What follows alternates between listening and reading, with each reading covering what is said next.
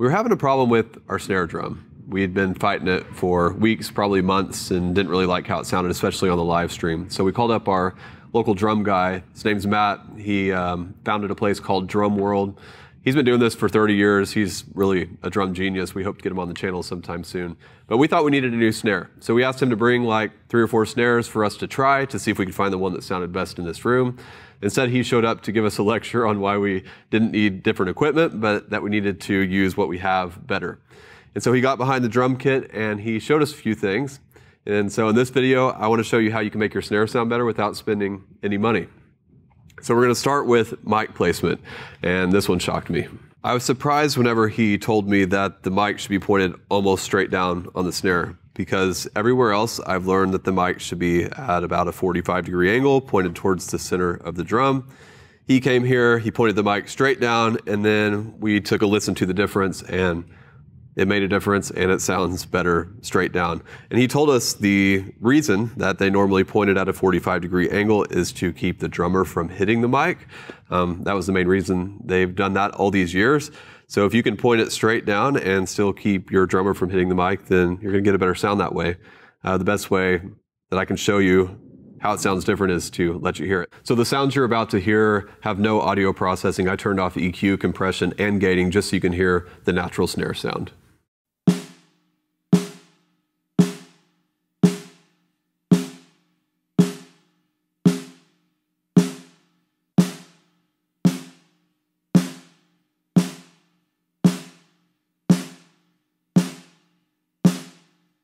So as you should have heard, or what I heard about the difference, is that when it's pointed straight down, it's a much cleaner sound. You don't pick up as much of the ugly undertones.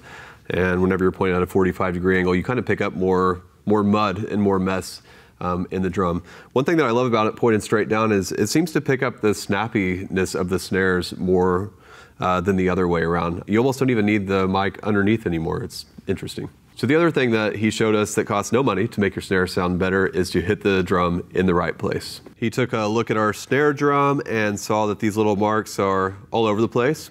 And he said they should only be in the center of the drum, because if you're not hitting in the right dead center of the snare drum, you're gonna get all kinds of undertones that you do not want. So let me show you the difference of that.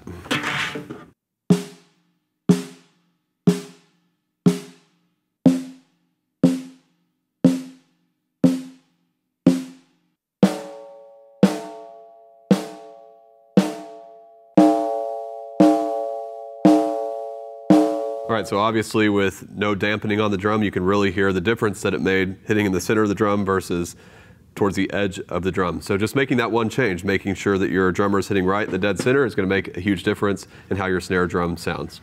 All right, so we'll give you a bonus tip. This one does cost a little bit of money, but it might be worth it. He gave us this dampening device here called a Big Fat Snare Drum.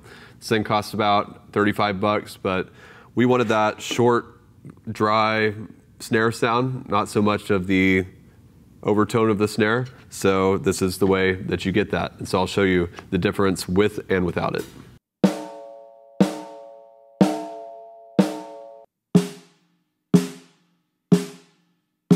All right, so like I said earlier, what you were hearing all this time was the snare without any EQ, compression, or gating. And so now I'm gonna turn on all of that so that you can hear the difference between just that raw sound and then what it sounds like processed. And now everything that I'm doing with EQ, compression, gating is a very simple, streamlined approach. There's nothing crazy going on, just a few things to make it sound better and to sound more controlled. And if you're interested in learning how I do all of that, how I EQ a drum, how I compress a drum, how I gate a drum, just go to churchsoundmadesimple.com and get access to my course, or you can use the link in the description.